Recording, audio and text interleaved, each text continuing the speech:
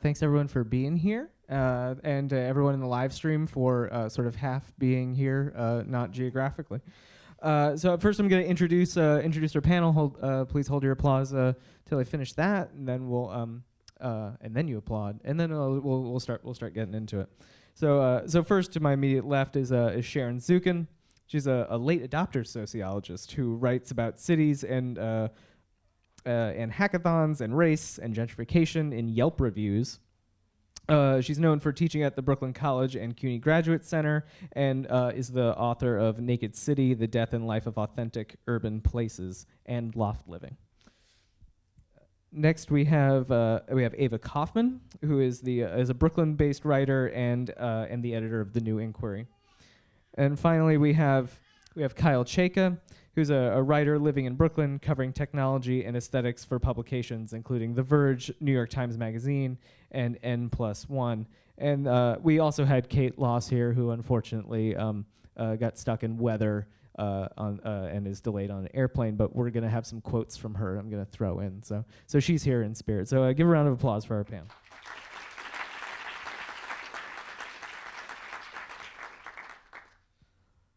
So one thing, let's just start sort of big picture here, right? And Kate, she had this great quote in something she recently wrote on her website where she poses the question, what do you recycle when it feels like the end of history?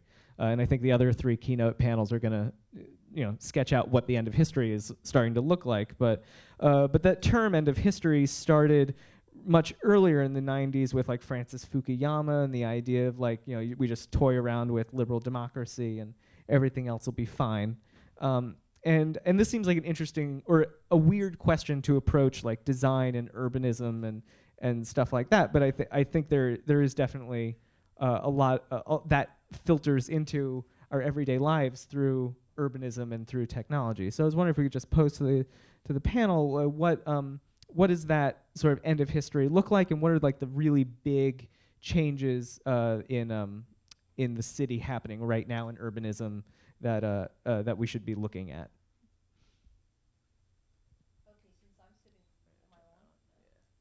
Okay, so since I'm sitting next to you, I'll start us off. People were talking about the end of cities in the United States in the 1960s.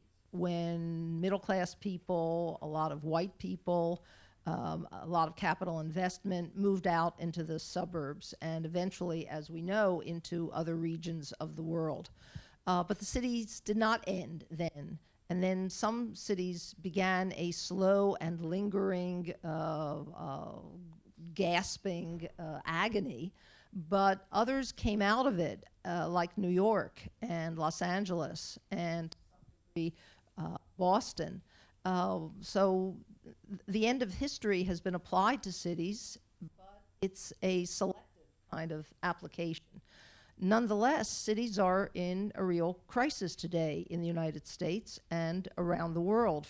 Now I'll talk about something for a second that I don't know anything about myself, and that is the environmental crisis. I mean, here we are 5 years after Hurricane Sandy in New York City, and there's still a whole lot of building on the waterfront, usually very expensive building on the waterfront, as well as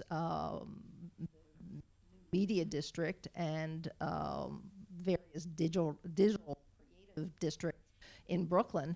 And nobody's seriously trying to plan or build for the resiliency that they're talking about. So environmental disaster, that's the end of history as I see immediately applied to cities. And most cities of the world are built on rivers for reasons of transportation and steam power in previous centuries. So maybe we don't need to be right here, but we are here, and we have a lot of valuable land right here and a lot of people. So what are we going to do? The second kind of problem, of course, is an economic problem. There is such a mismatch between housing and income. If the end of history means the end of work as we have known it, and I suspect I might be the only person on this panel who has a full-time job, which does not reflect the qualities of my fellow panelists, but it might reflect my generation and my entry point into the labor force, and the fact that I'm a public employee. People can't afford to live in cities all around the world. That's that's an end of the city population. If they don't have any jobs to do in cities, that's another end of history as we have known it. Now it's your turn. And I'll just say to the panel, we're opening up with this big question, then we'll get to, you have some prepared stuff, and we'll get to that in a second. Going in order? Okay. Yeah, I think, I don't know about the end of history, or if I can speak to that specifically. But thinking about the biggest transformations in the city right now, I think all of us have written a little bit about how cities are being homogenized or turned into kind of anywheres or everywheres. But I think one aspect that's been kind of missing from that, or a lot of reporting has happened alongside that, is this idea that cities are also de-anonymizing us through the encroachment of surveillance technologies that are, at the same time as these apps are kind of breaking off smaller and smaller slices of our life and transforming them into capital and things that we do work for. These surveillance technologies are also doing the same and making it increasingly hard for anyone to have anywhere to hide. So I think that at the same time that these cities are becoming placeless, they're also becoming spaces where there's nowhere to hide. And I think thinking about those things alongside each other is really interesting, and not something I've seen at least a lot of media criticism or design writing about specifically. Is this, yeah, it's working. So I guess a lot of my recent work is focused on kind of superficial visual culture and aesthetics. But when I hear the phrase the end of history or think about that, I kind of think about how a lot of our aesthetic trends are moving toward this kind of idealized empty box of light and space, kind of part art gallery, part luxury condo. And that to me is the visual culture and the form and the aesthetic that's also taking over cities, as you see, an old warehouse or a new skinny skyscraper transformed into just a bunch of empty boxes that people don't even often live in at this point. They just kind of exist as investment vehicles. And I think that's producing a kind of vapid, empty culture as well, as the city fabric and the city culture turns into just capital, I guess. So while we're down on that side, Kyle, do you want to start with your presentation? Sure. We can work our way back. So just open up the... Yeah, just open up. Yeah.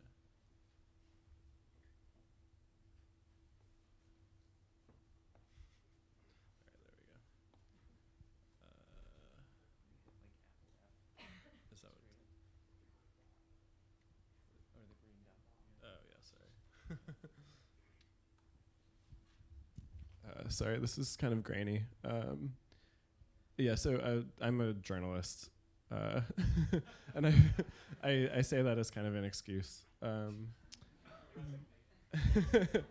That is to say, a lot of my pieces kind of get at trends in a more superficial way than critical theory.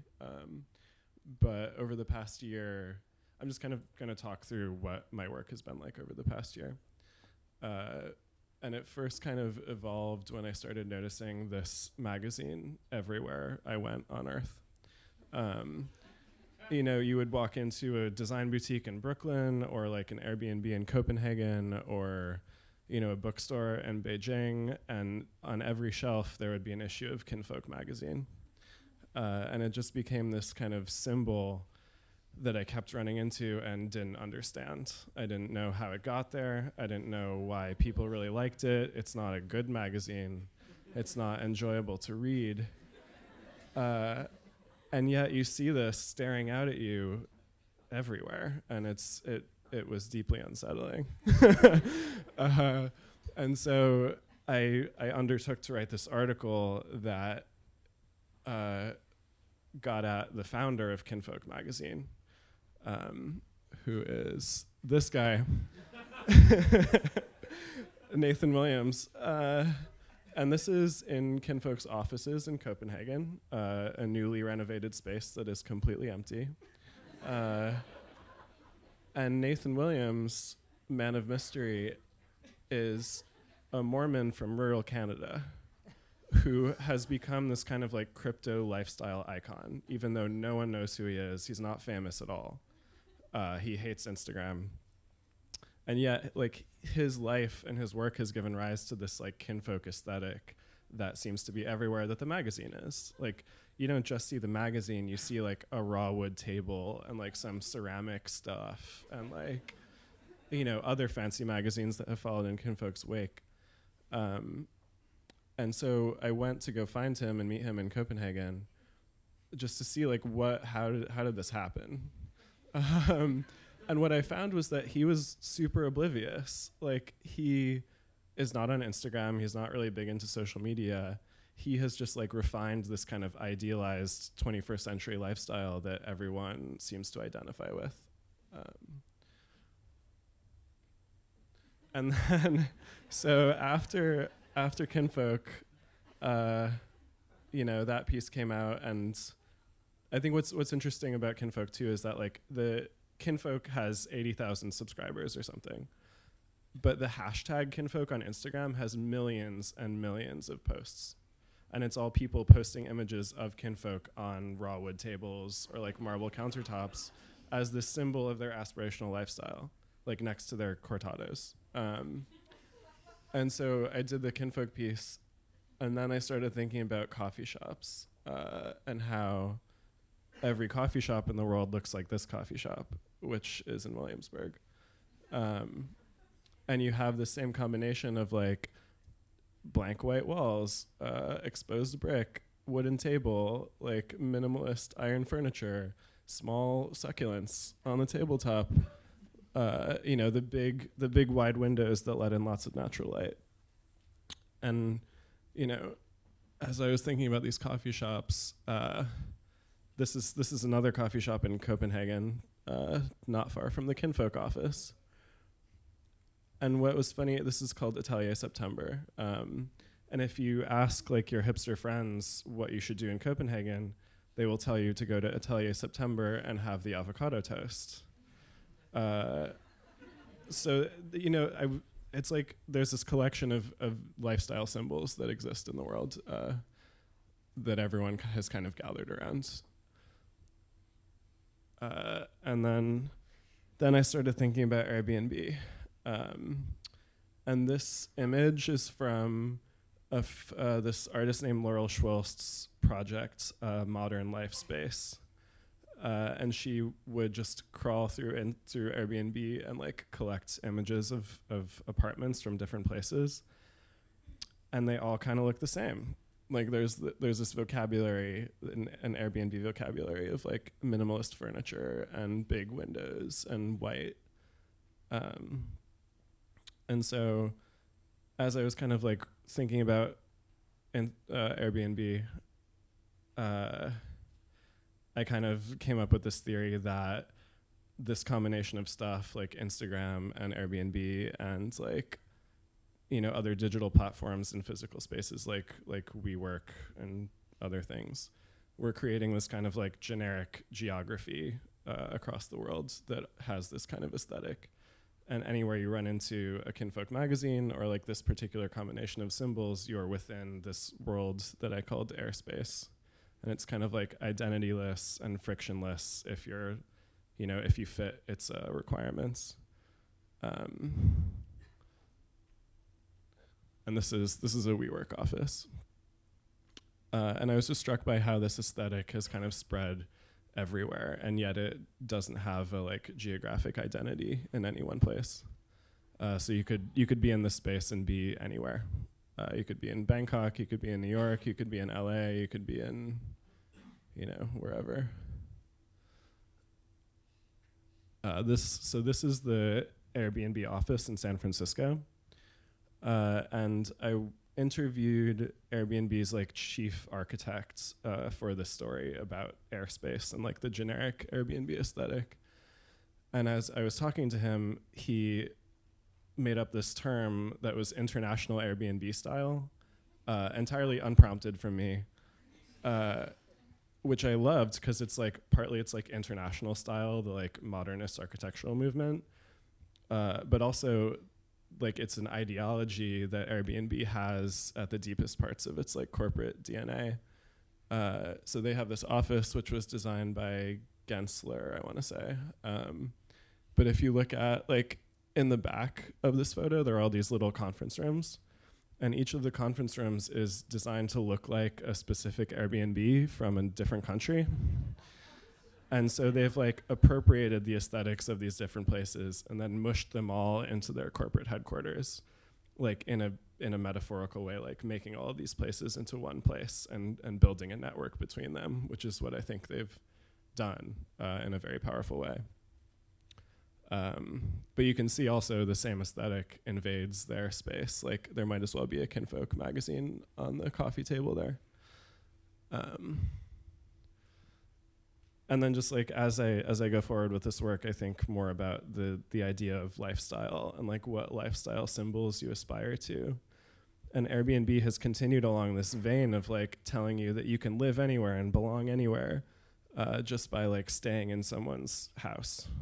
So this ad is what, like, you become a graphic designer in Tokyo by staying in this artist loft.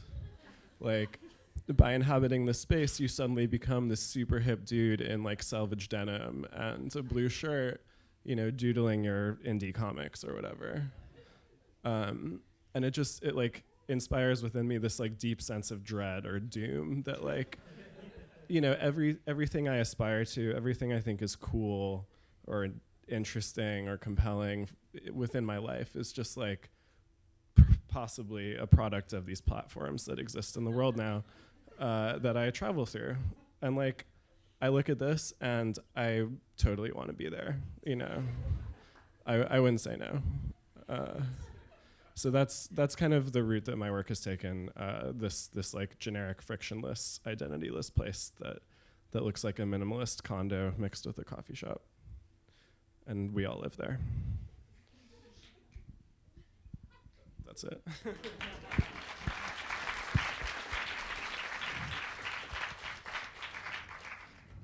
Thanks, and while Ava gets set up real fast, I'll just I want to put a pin in the idea of an art gallery and luxury condo, because those two things together, I think, are probably something we're gonna come back to pretty often. If I can add something to that in the interlude, maybe Kyle's really terrific thought process brings up the end of geography, not the end of history. I mean, in addition to the end of history, the end of geography. But if you physically were in Copenhagen to do the interview and you weren't doing it on Skype or something like that, then we're talking about the counterpart to these digital agents of homogenization. We're talking about globally mobile consumers and producers of these things. So I think we have to bring together in one framework the globally mobile people as well as the global agents, cultural agents. Yeah. I mean, can I say something quick? Yeah, I mean, part of my working process with that is like there is this hypermobile group of creative people who inhabit these spaces, and as you know, you work on your designs on your laptop in the coffee shop or whatever, or you go to Tokyo for a gig and you're staying in someone else's Airbnb. Like, as this kind of homogenous community circulates through different places, I think they wear down the identity of those places, and as they want to consume the same things in every place, no matter what. Yeah, I mean, that's a really helpful segue, because I wanted to talk a little bit about how this generic geography, how we're working for it, and who it's actually doing work for, and the kind of labor questions there. And my slides are a little more Google Images than Kinfolk, so there might be an eyesore. But I guess I first started thinking about kind of the smart city and also this idea of the smart home through thinking about the blockbuster game SimCity. And SimCity was, a lot of urban designers and planners and engineers have actually explicitly said that SimCity was the inspiration for what made them want to be an architect or an engineer. And when I was first looking at that and when I first heard that, I kind of imagined the smart city, in retrospect, kind of naively, as this city that we would build from scratch. Like we would build it from the ground up, and it would have all of these new sensors and tools and technologies, and just like in the game SimCity, it would maximize efficiency, and that would be the goal. And obviously the dystopic version of that is that you maximize efficiency, and that's at the cost of social repression. Maybe the trains run faster, but there's other human freedoms that are at stake. But I think what's actually emerged in the smart city is something that's a lot more pernicious and insidious, and not explicitly repressive, but actually fairly coercive. And I think that the smart city is already here, and it's in something like Uber, which I think more than any city is actually where we see SimCity's legacy. Uber's been really inspired by SimCity so much that it's using psychological tricks to gamify its rides and inspire its drivers and get us on their grid. I mean, we're signing up to be part of this smart city. And so I think part of the reason we don't realize it's already here is because it's not built from scratch. It's being retrofitted to fit our existing environments. And one of the terms that people have kind of used to explain this process is this idea of the Internet of Things.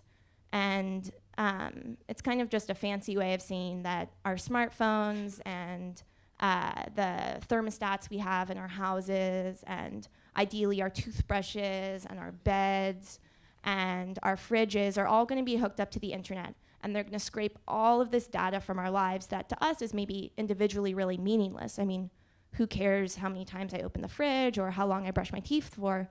But as an entire demographic, when a company takes all of this data, it's actually incredibly meaningful.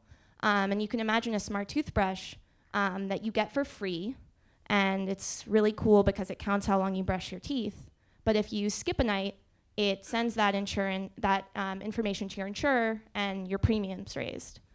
And that's like, it sounds kind of, like an exaggeration, but we're already seeing Facebook data being scraped and sold to auto insurers, depending on how many exclamation points someone uses in a post. That means they're a riskier driver.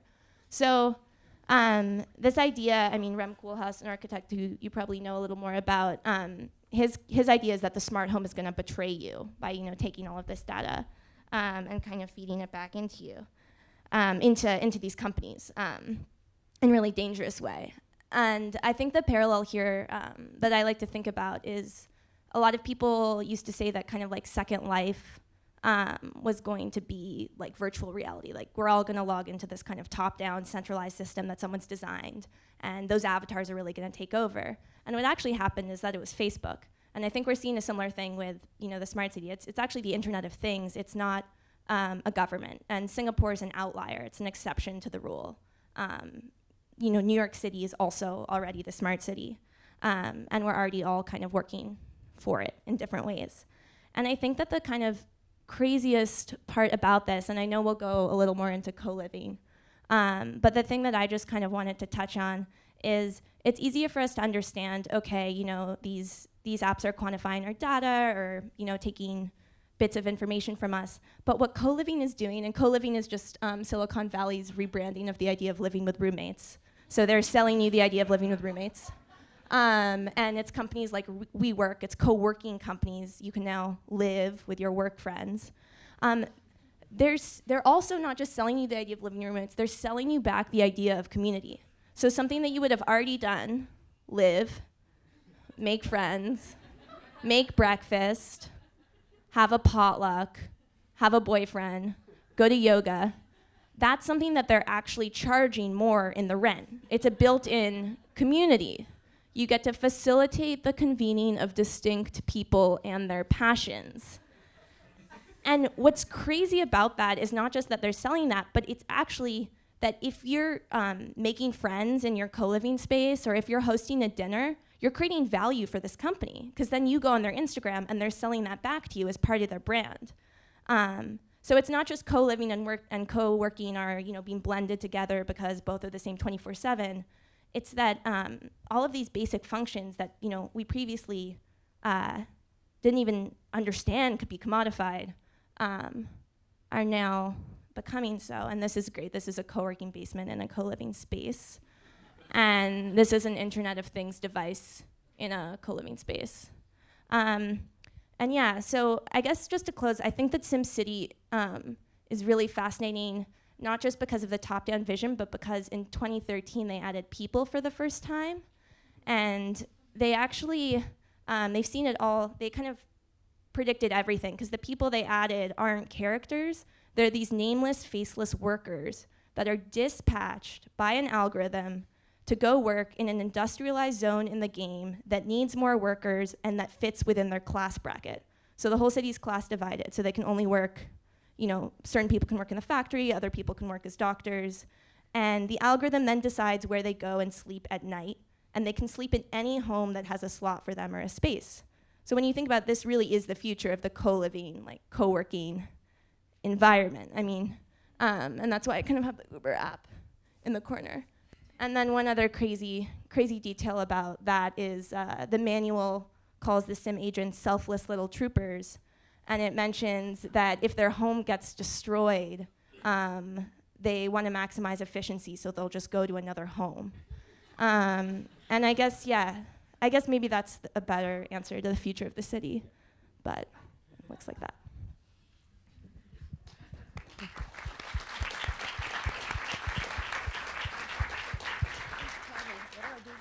Thank you, selfless trooper number 2. Yeah.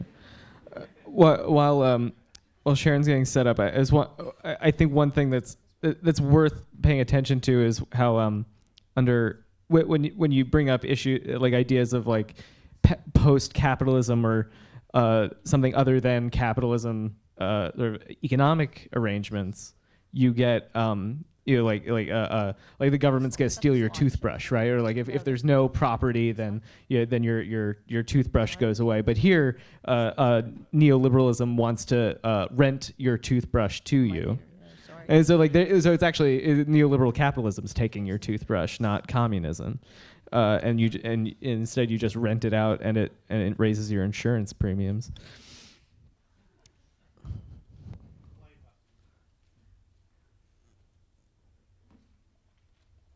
Perfect.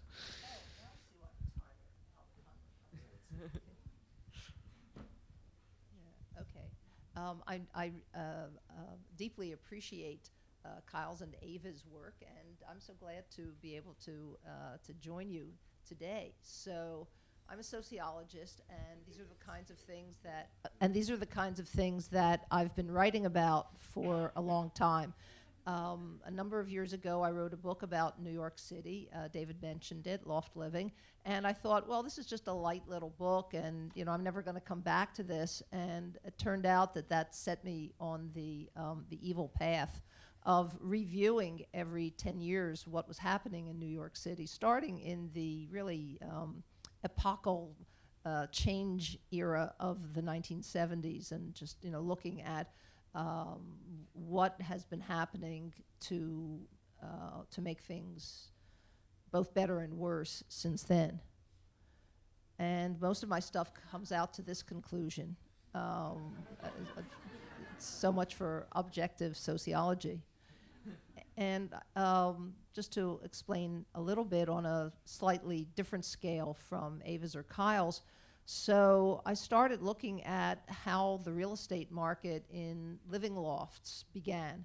And I didn't see this as a question of any particular neighborhood like Soho or Tribeca, or certainly not Williamsburg when I started doing this research. And I had to come to grips with what I called the artistic mode of production, and Richard Florida became much more famous and much richer, calling that the creative class. So, we had this situation where the whole manufacturing ecosystem of cities was destroyed beginning in the 1960s, initially by movement to low-wage areas in the metropolitan region, and then by low-wage areas in the United States, and then by low-wage areas overseas.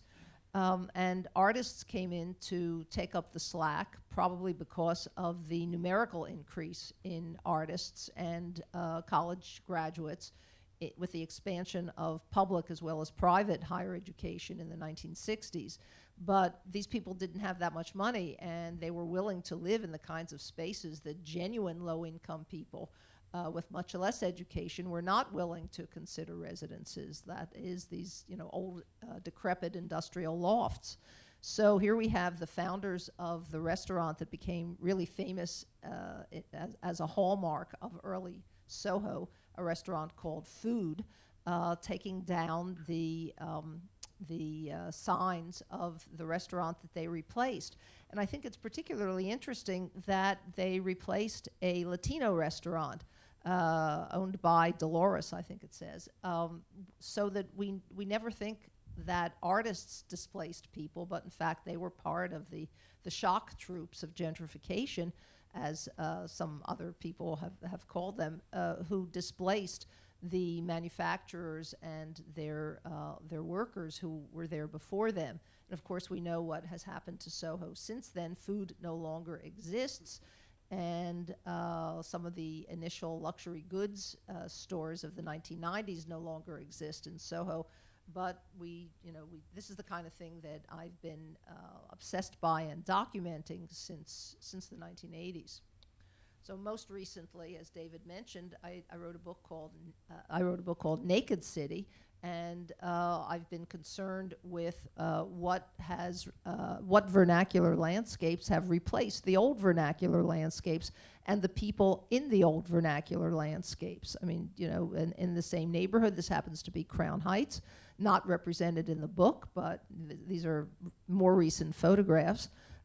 We have the vernacular landscape of the food hall, descended from Chelsea Market of the 1990s and now reproduced in many similar real estate developments around this city and other cities.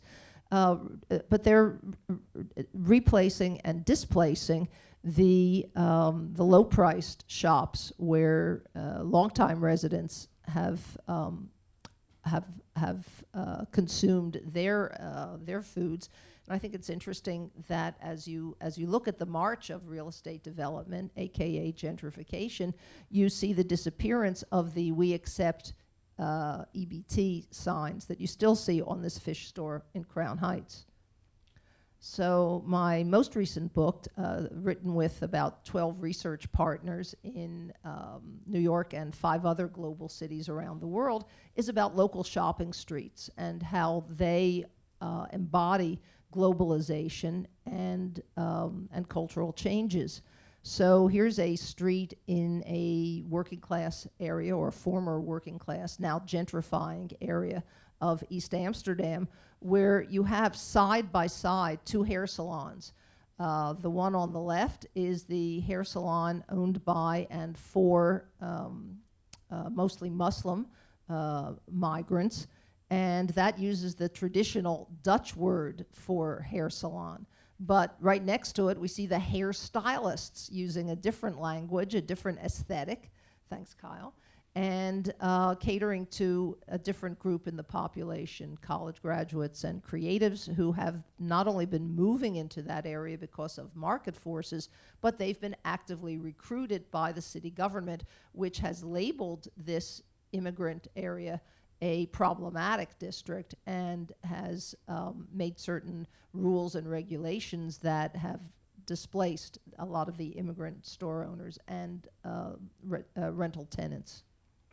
So that leads me to the same kind of point that Kyle and Ava get to. These are 2 other cities where my research partners and I have done research. Are we making all cities the same? Is it real estate development? Is it globally mobile consumers? Is it the digital platforms that convey the aesthetic? And what can we do about it? So that's the kind of stuff that I write about.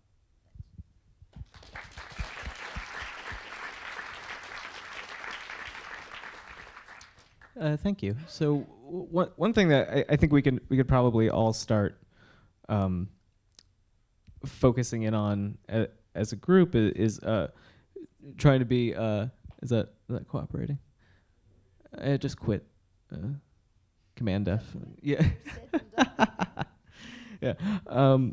What? Yeah. There you go. Can we like zero in on what the capital flows are that are sort of pushing this homogenization, right? So we have sort of corporate co-living roommates, right? And but we also have these more international trends of trying to both be sort of like be familiar while also being a little bit of its place, right? What is this explicitly corporate, or could this be some other? Did it have to be corporate? Is basically what I'm asking for these sorts of homogenizing trends. So you want us to zero in on capital flows, and you're posing a question of scale and scope. Is it corporate or is it individual? Yeah. And is it big or small? Yeah. Well, because it's not only not all these processes aren't only nesting, but they also feed into each other in these really intricate ways, right? So what? We just gotta like figure out where those are going, how it's flowing, what. Okay, let me try to start us off.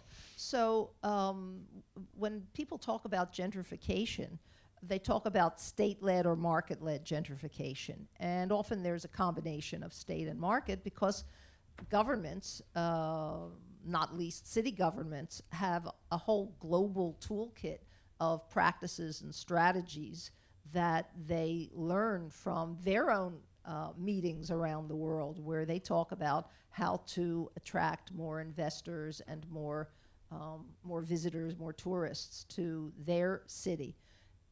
So there are those policy changes in addition to capital seeking a happy home for itself, and individuals, rich individuals, let's say, who are buying residences all over the world, forcing the merely rich local people to scale down their aspirations and look at other neighborhoods for their palatial homes, which forces the mere middle class to look in other neighborhoods, and then that leaves the rest of us scurrying around trying to find niches in the housing market.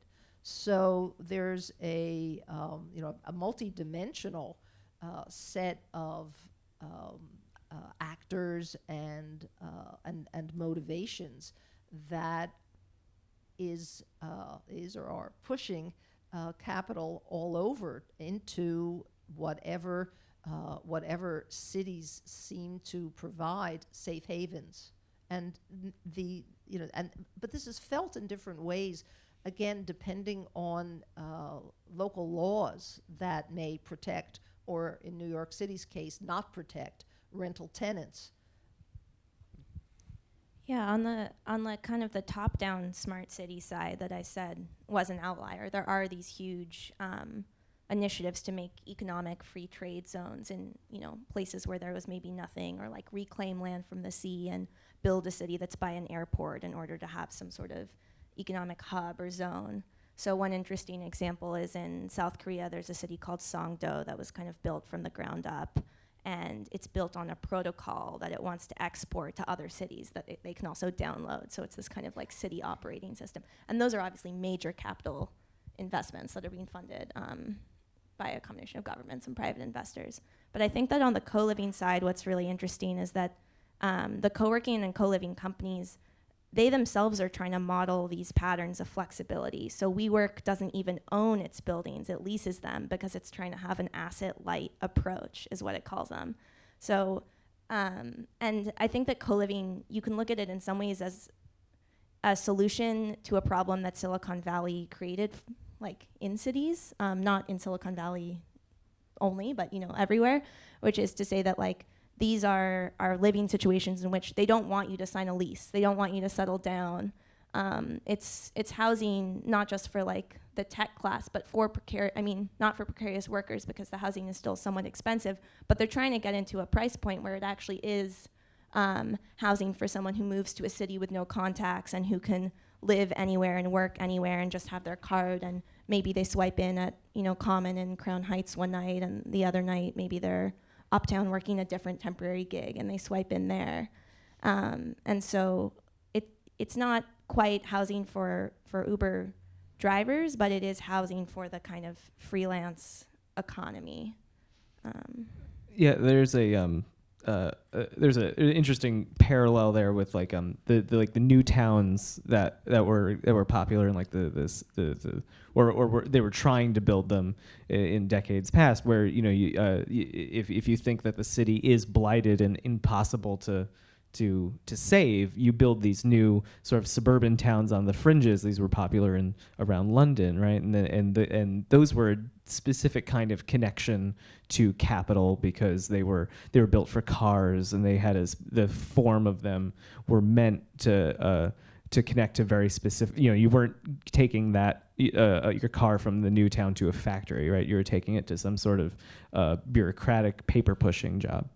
So I think it's fascinating that now there's like sort of this new shift where you create life as a service, basically, and that frees you up, and sort of like we'll get real Marxist here, right? It gives you that double freedom, right? Of of not only place but also culture. So because you can buy the culture too, right? So you can do both. Yeah.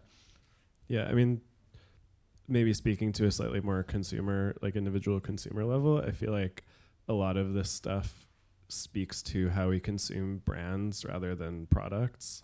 Like, the companies encourage us to identify more with WeWork or more with Airbnb or more with Common, which is another co-living space, than identify with like a neighborhood or something else. So we're kind of consuming these branded spaces and infrastructure rather than like building our own organic ones. And I think there's like, similarly to like how cities have become desirable, like the brand of a city is desirable, and then the brand of WeWork is desirable to certain people, and the brand of Airbnb style mobility is desirable to certain people. So I think even just participation in these systems has become aspirational to people, and that's part of the reason why individuals choose to consume what they offer. But this to go back to David's question, this is so recent. I mean, it's within my lifetime anyway, maybe not in everybody's lifetime. Here in the 1980s, brands which had existed since the 1880s in the United States in the form of Gold Medal flour and Smith Brothers cough drops. They don't exist anymore, but they had a package with the two bearded Smith brothers on it, and they represented a late 19th century brand.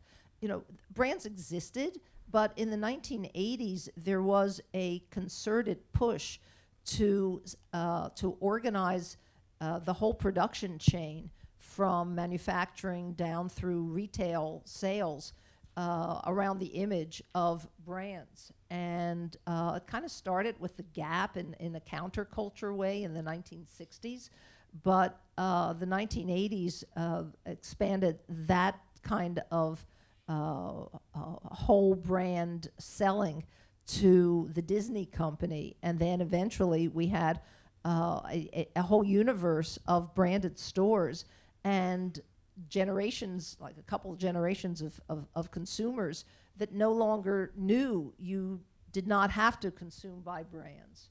So this is, branding has been so inculcated into the human consciousness that we can't even conceive of a world where where there aren't brands, but there are companies.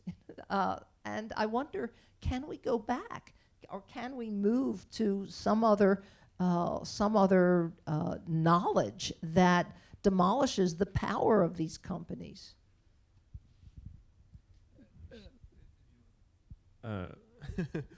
Yeah, and I think sorry, I totally blanked out. Brands. I hope that, I mean, just as the like corporate digital platforms exist already, and we kind of live through those, that possibly by organizing ourselves independently on more open source or more decentralized digital platforms, we can then use the same tools to create a more authentic, lifestyle that maybe it does not exist under a brand's logo. I wanted to pose. Let's see if anyone buys this. Let's say that we could call safely call like Soho a brand, right, or Dumbo, like neighborhoods as a brand, and they have a very specific aesthetic attached to them that sort of like the Airbnb, like because I live here, I now invoke and are this quirky creative type, which is really all the way back to like the loft living was an ability to have like this posh apartment that you could also put art in, right? It had that sort of space. So it was a luxury condo. It was literally a luxury condo art gallery. And so I wonder if what I'm getting at here is like, are we seeing this is what I want to see if you buy or not, if that place-based branding is getting finer, and so now you can have that brand it goes all the way down to a room or even a table. Well, I'm sorry to jump in like this, but you see what Kyle described at Airbnb with those city-themed rooms in a lot of tech spaces where they have the glass-walled conference rooms that are named for famous scientists, and I've seen that around the world too, or conference rooms that are named for neighborhoods of New York City, that kind of stuff. So, I mean, there are conscious branding strategies that people use, companies use.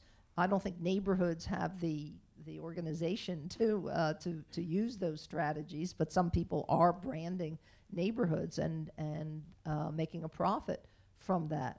So this is this is all around us. In a way, people are grasping the local, and others are trying to make a profit from that.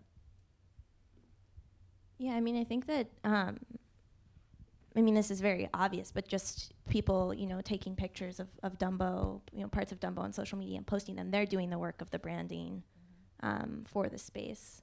And someone just had to come up with like a name like Dumbo, and then, which I don't. Well, the naming, I'm sorry, the naming process is funny. Like, nobody really remembers and nobody knows exactly who came up with Soho, for example. Right. Dumbo, I'm not sure. I think I've read that artists who were already living in or near Dumbo before there was a Dumbo came up with the name because they thought it was such an awkward name it would never fly. But it took like Dumbo, right. It took yeah, right. Thanks.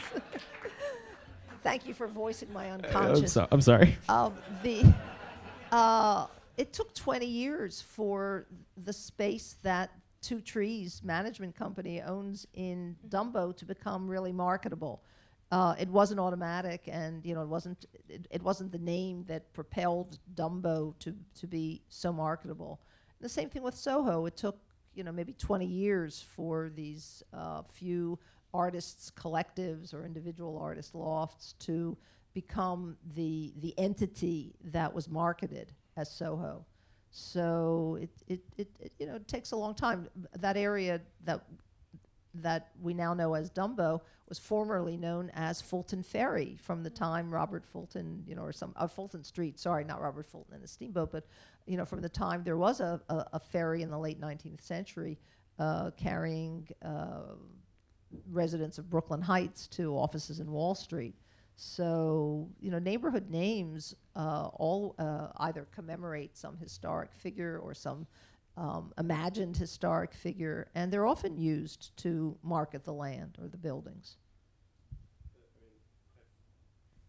I feel like the brands of neighborhoods now are also getting appropriated and used to brand places that are not that neighborhood. Like, there's this great story on the morning news, I think, and it's a list of every neighborhood of every major city that is the Brooklyn of that city.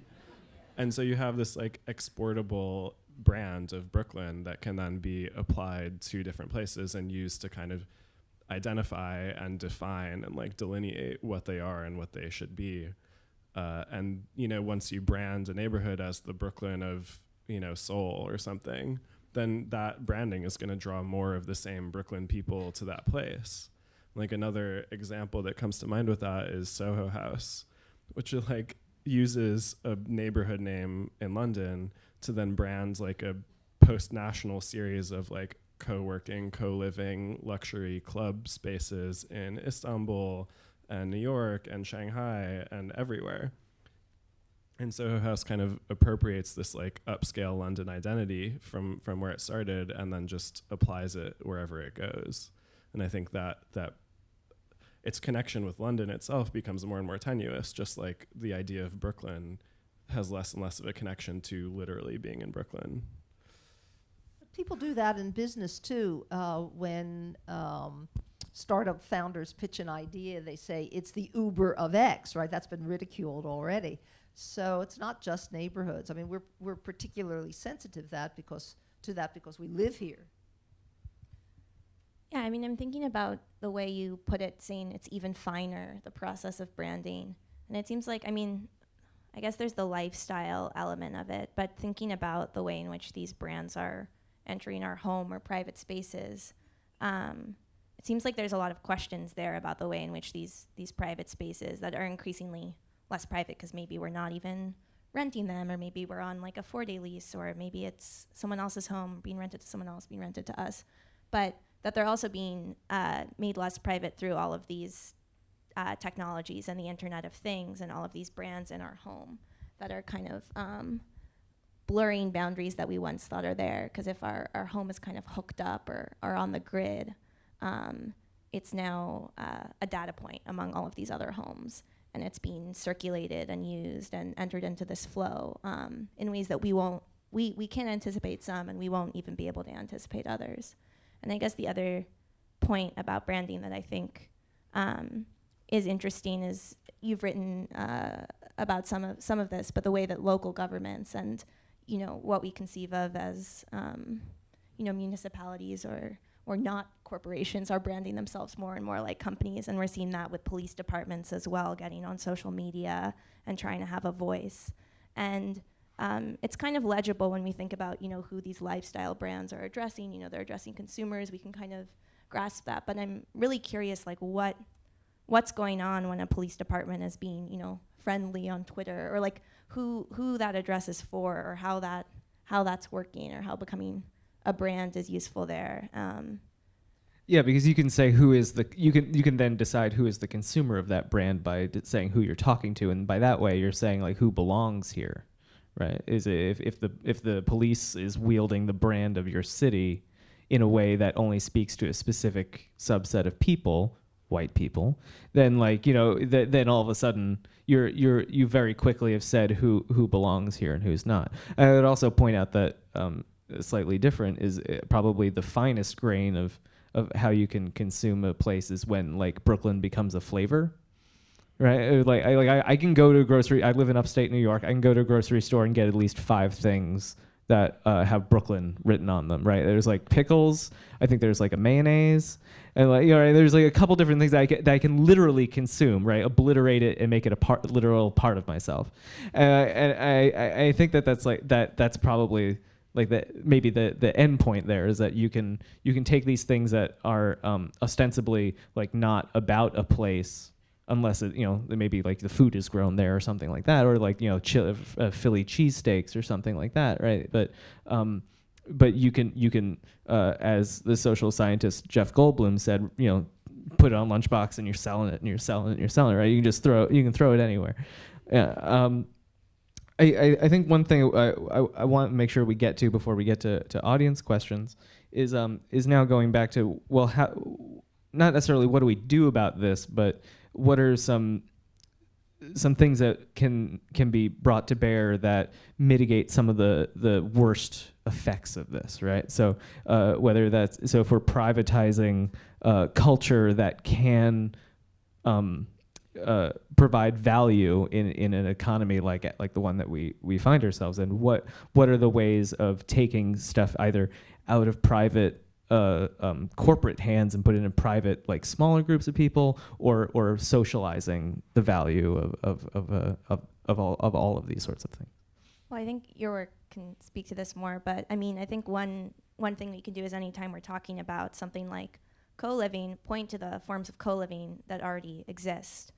So we already have cooperative housing units in New York, and when we're writing articles about these things that are new, like going out of our way to point out in which they're just dressing up old forms of things and jacking up the prices.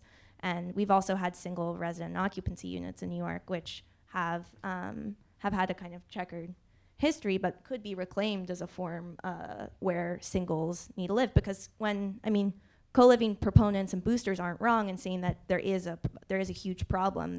Singles don't have places. Singles, that's their word.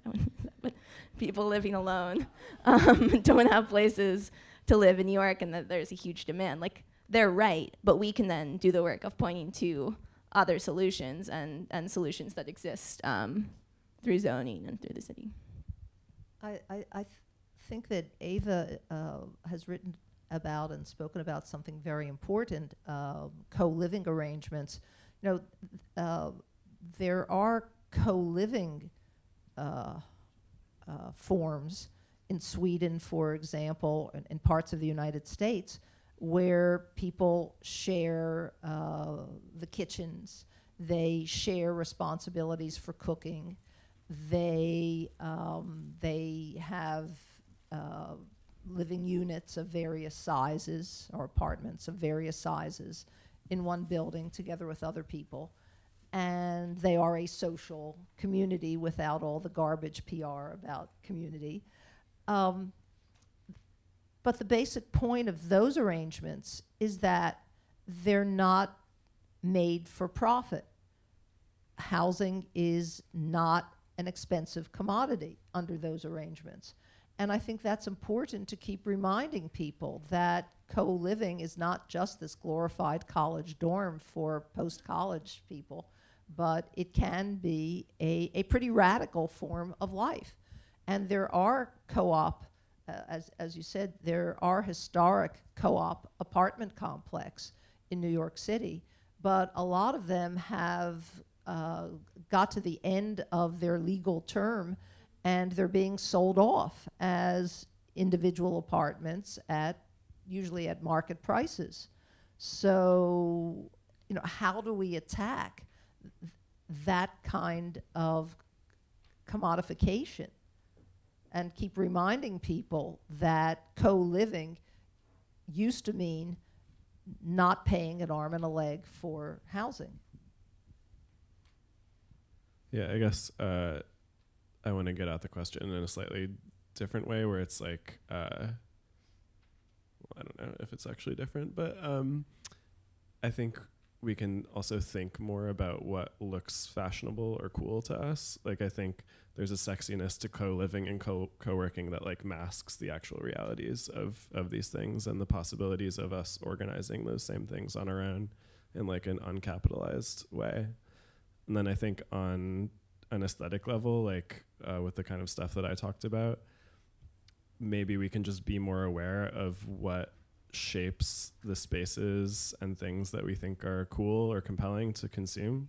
Like after having thought about this stuff for what's probably a silly amount of time, when I go to a coffee shop that looks like the ones that were up there, or when I, think about how I want to Instagram my cortado or something, I think again.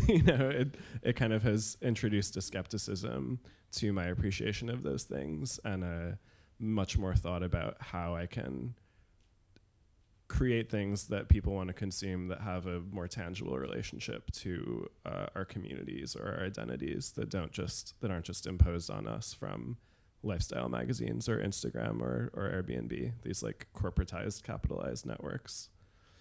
Yeah, no, I would also throw in as moderator prerogative, like actually existing forms of cooperative housing, like Co-op City, right, in the Bronx, is also one of the largest centers of equity owned by people of color, like that, and that's probably not a coincidence, right? You know, so like I think that's a and they're also fairly they're aging out of it, right? So like there's a distinct possibility that could be privatized fairly quickly if enough people like left it, right? And then there's also, of course, like land banks, stuff that you've all talked about, that are like really easy plug and play, sort of like not rocket surgery sort of opportunities to like figure out what. Yeah, I said rocket surgery. What to things that aren't hard, that have proved that they work, and circulate wealth fairly well, right? So I think we have. I think we're about there where we can take some questions, unless anyone wants to add in anything there. No. Okay. Now this is a time where I play daytime talk show host and go into the audience with my microphone. All right. Yeah. I guess I'll you first. Thank you. First off, thank you for your presentation. My name is Mariella.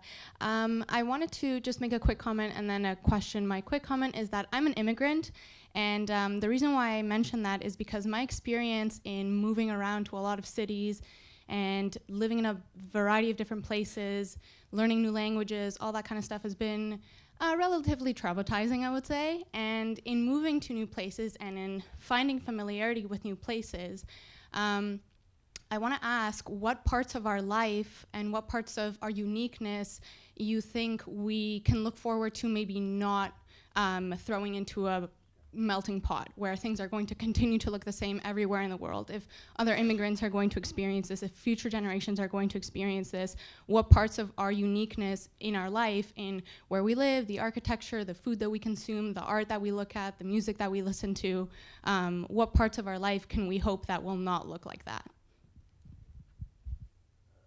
I guess I can if any. start. Yeah. I mean, I worry about that issue of like everything looking the same and us losing so many things that we identify with, like our homes or our aesthetics or our food or whatever. But I think if that condition is permanent or if it develops more going forward, then what comes to mind is like the actual networks of people that we move through and the ones that we create for ourselves. So those might not be based on a single place or a single, environment or object of consumption, but there's still these like relationships that you have with specific people, and it might be a nice thing that they transcend space and physical proximity. Well, I worry about this too. I think that migration is such a strong experience today that a melding of cultures, more fusions are inevitable. If we try to oppose that, we wind up sounding like the Trump administration. And I just see more and more people borrowing the cultures of other people. Sometimes because they willingly want to profit from it, or sometimes because they appreciate other things. And the fluidity of people and the fluidity of ideas can be good. Protecting people's fluidity now, particularly if their legal status is not secure, is very important. So I don't really know, and I don't know what, how to make a rule about what is the bad side of that and what is the good side. Other questions?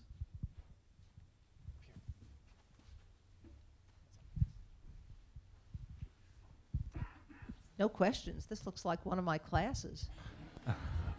So a lot of discussion tonight has been kind of focused on a top-down view. For example, with Uber or branding or homogenization. But I wonder if you could address this whole issue from a bottom-up. For example, Kyle mentioned about the kinfolk, that minimalist aesthetic. What about that being potentially a reaction to the materialism that's so prevalent in society, about people's concern about the environment, that we're using too much of the resources, so that being a reaction to that? And for example, with Ava, instead of the Uberization of city life, what about the communal living being a reaction to income inequality that's becoming a huge problem globally? People not having enough money or resources to have their own place.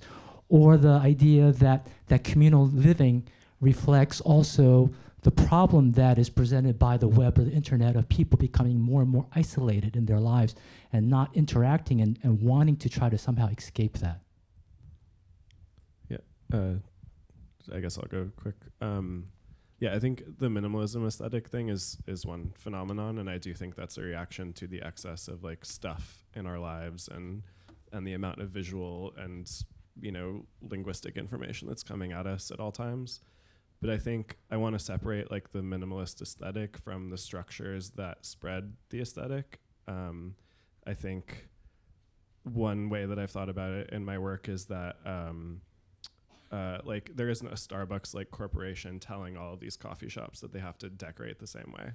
There's no like mandated thing.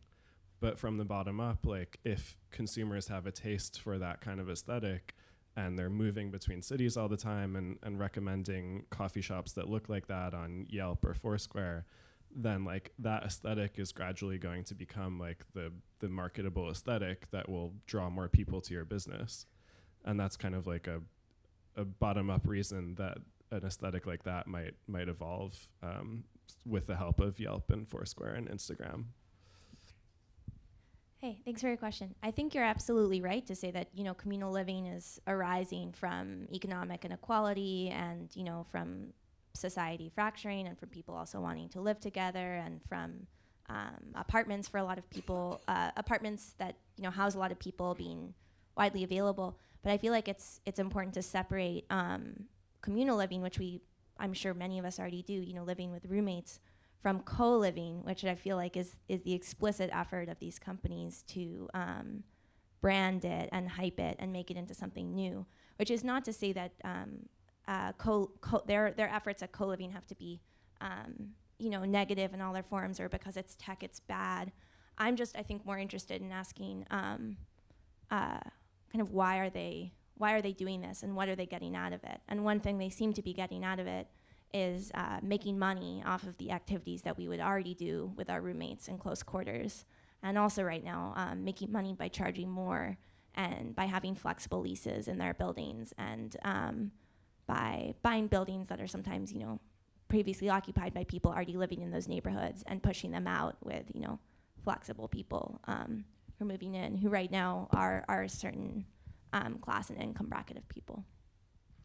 So let me try to add two different suggestions, the old suggestion and the new suggestion. The old suggestion is to work in local communities, to press local government to provide public services that local government is supposed to provide.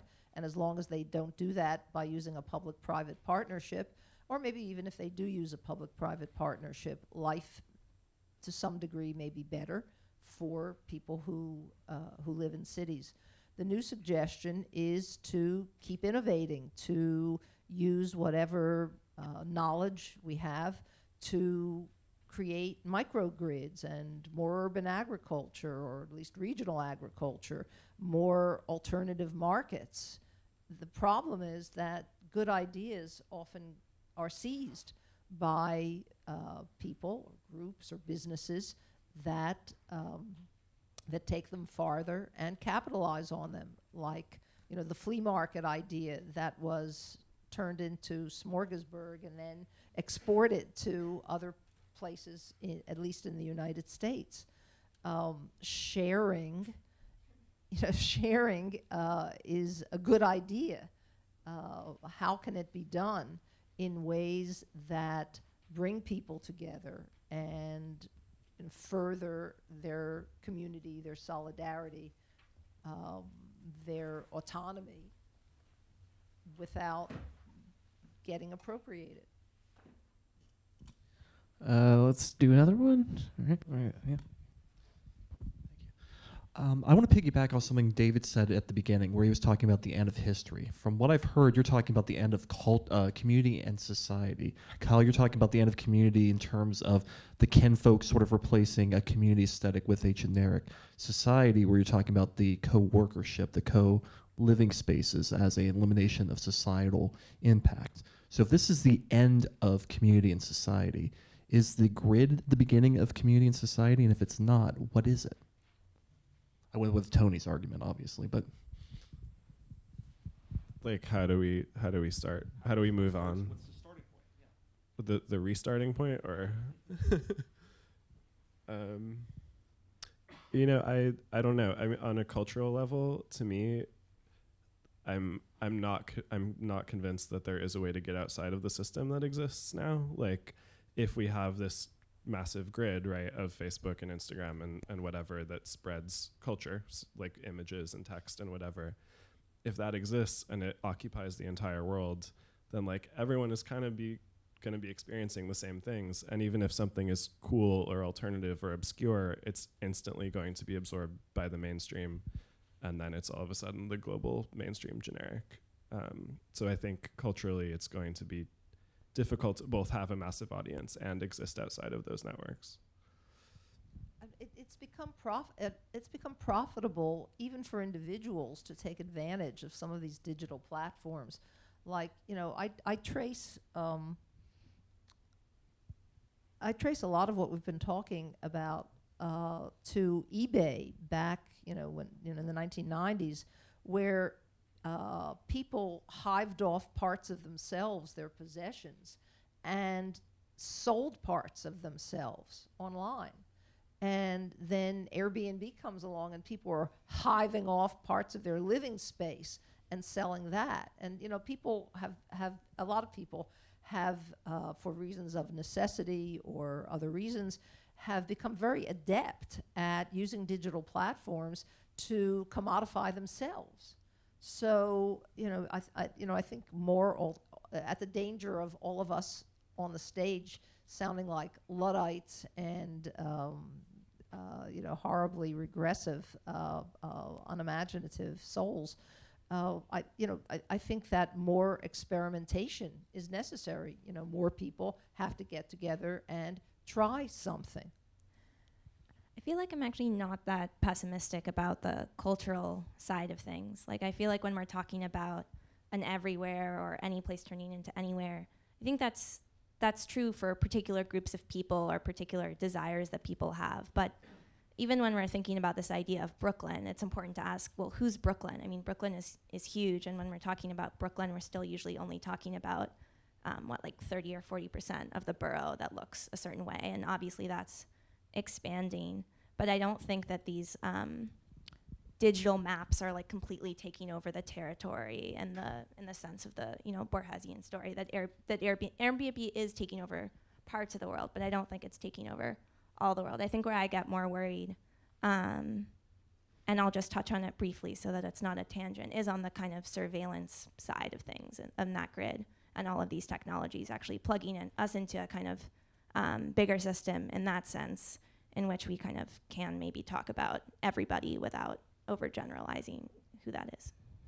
Through strategies of rationalization, we're all getting swept up into that. I mean, I see that movement coming through big organizations even more than coming through the household products that you talked about. Although technically, yes, a lot of that comes through everyday objects.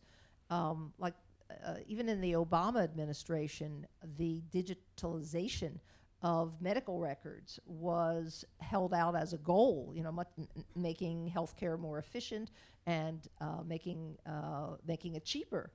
But the digitalization of medical records often brings with it a strong probability of surveillance, and you alluded to that before. So at transportation, you've written about this too. Smart cities and big data, in principle, make it possible to create more rational, people-moving transportation systems. But then maybe that kind of technology will also be responsible for cutting services to less frequented networks, transportation networks. So it's not just surveillance, but it's and not only in our households, but through many different webs. Digital technology makes it possible to move from the incredible growth of security guards as an occupation to the incredible growth of CCTV. Yeah, I mean, I think part of like the end of idea is that so many different things are just becoming data, and then the data is filtered by algorithms. Like with the surveillance technology that Ava has written about, I think you've covered face recognition stuff as well, right? Like, the CCTV camera captures your face, and your entire being is reduced to a series of data points and stored in a bank. Like, that is you. And that you is so much more easily filtered and manipulated than your actual physical body in space. I love that you mentioned security guards, Sharon, because some surveillance critics I know have a kind of joke about the future of automation, and to them they say, the future of the city looks like an empty mall and a bunch of security guards guarding it. Like that's kind of going to be the last job. Hopeful question. Yeah. Let's go up here for one more. Right. So anecdotally, the naming of Soho was after an aristocratic British hunting cry, which they imported when they started hunting women in the Soho area of London, and then it got imported. Anecdotally, question-wise, when I walk into a queer flat in London, and not a rich queer flat, it has exactly the same aesthetic as walking into not a rich queer flat in New York, and I can only really compare these two. That's all I've been to recently. When I walk into a falafel stand or falafel shop in London, it's got the same branding, it's got the same aesthetics. These are network effects, not necessarily with people who travel a lot.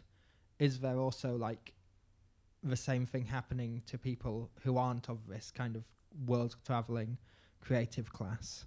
And how has that happened? How does that play out?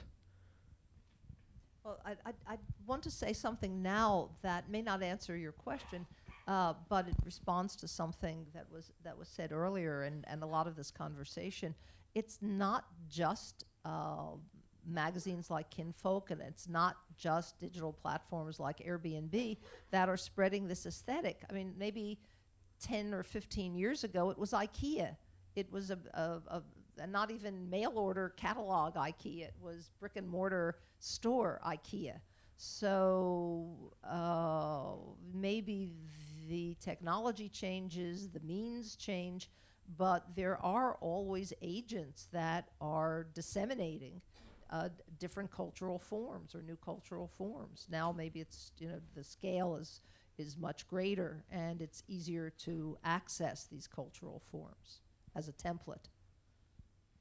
Yeah, I mean, I think to that point, there's a distinction between like buying a product from an IKEA, say like the same IKEA table is everywhere, and then assembling like a curated lifestyle assemblage that it like signifies something for you. So I think that is the shift that's happened. Like, it's not something you can just buy from one company yet. It's something that you kind of have to assemble and then identify with. But I think to the question, something that I wish I had talked about more when I introduced myself, I guess, is that I do think this effect is most prevalent within like a global mobile like creative class, and I think I think similar things will happen outside of it, but I think it's important to talk about how exclusive and isolating and dangerous the spread of an aesthetic like that can be. Like, I think after I published that piece on like the generic coffee shop, someone in South Africa said that whenever they walked into a coffee shop like that, like, you know, it felt like a symbol of violent gentrification and oppression. So I think there's like, they're very different. Like, the same thing can be seen from two very different angles. So I think we're about out of time. I want to please give one more round of applause to our wonderful panel.